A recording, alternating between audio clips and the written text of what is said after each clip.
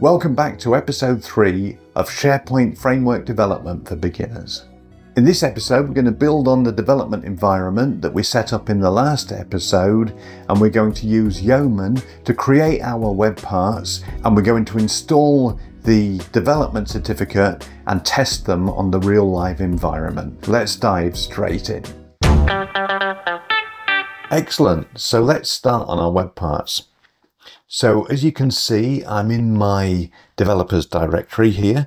I've created one called source.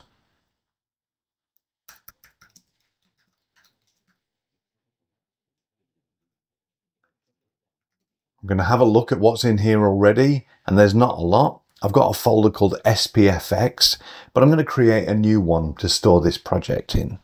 So I'm going to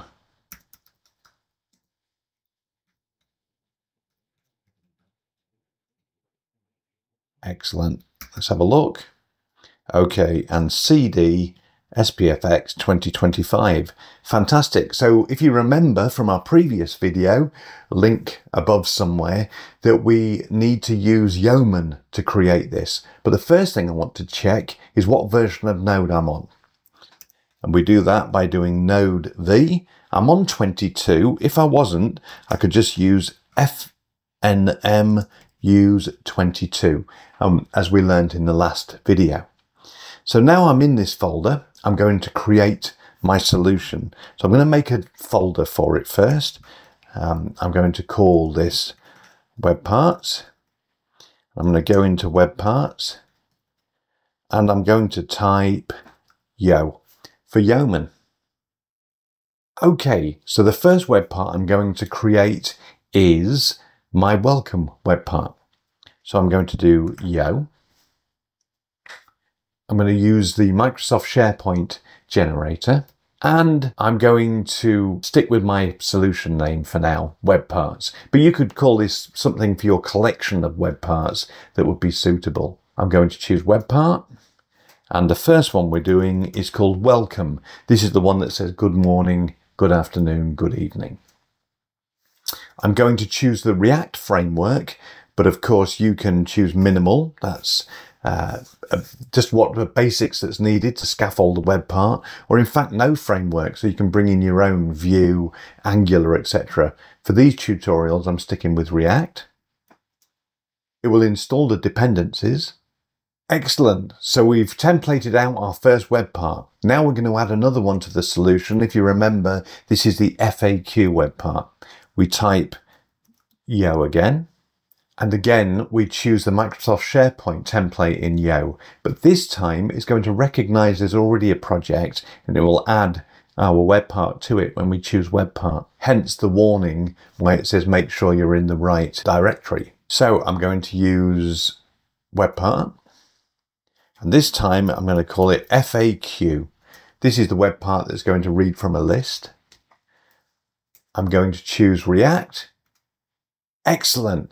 So now we can look at what we've created. If I look at the folder, and here we've got all our files. So now I want to check that it builds, and I do that by typing Gulp build. Okay, so now that we know the default template builds, there's something else we need to do. We need to create a dev certificate. This allows our web part and our local environment to talk to SharePoint Online. Clever stuff. And we do that by typing Gulp trust dev cert. And now we're ready to go. So I'm going to start Visual Studio Code, and I'm going to open our folder, which, if you remember, for me, it was under an area called Source, SPFx 2025, and Web Parts. I'm going to select that folder, and here's all our code. Now, in the next video, I'm going to explain what everything is. But before we can run this to check everything's working, I'm going to have to do a couple of amends. So the first thing I'm going to do is edit where we're going to run this against. So I'll show you what I mean. If we go into config and serve.json, notice this is where it's going to run. So I'm going to put it against our development workbench. This will be the one that you've got from a previous video, but it'd be yourclouddev.sharepoint.com in my case. Excellent, so that's the first change I want to make. The second one I want to make is for the two web parts that we've created, I just want to put a little icon in for them, okay? Not really necessary, but are nice to do at this point. So I'm going to go to our source. I'm going to go into web parts, and I'm going to go into FAQ, and you've got FAQ webpart.manifest.json. And what I'm going to do here is I'm just going to change the name of the web part in here to info. I know that this is a good one that can be used. Now you do get these warnings here with, because you can't really in JSON have comments. It doesn't stop it from building, but if you wanted to get rid of those comments, you can do. I'll put a link below to a really good article that describes how you can get rid of these in a cleaner way. But for now, you can either leave them or delete them.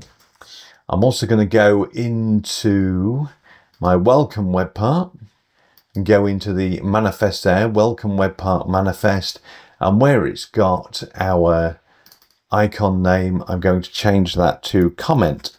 Now, if you want to see what icons you can add, again, I'll put a link to all those icons below.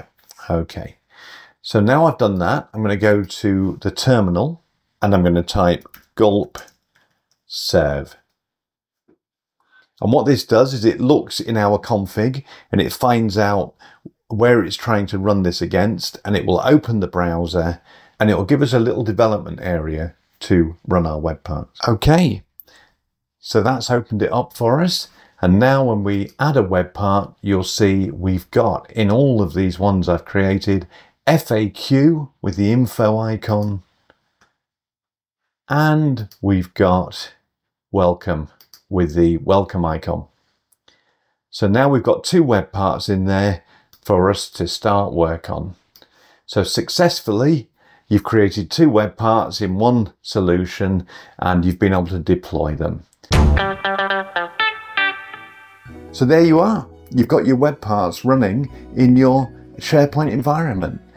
In the next episode, we're going to take a deeper look at the welcome web part, do a bit more work on it, and have a first look at things like theming and see how we can use those in our web part. If you haven't done already, please subscribe so you can be notified for the next episode. I'll see you next time.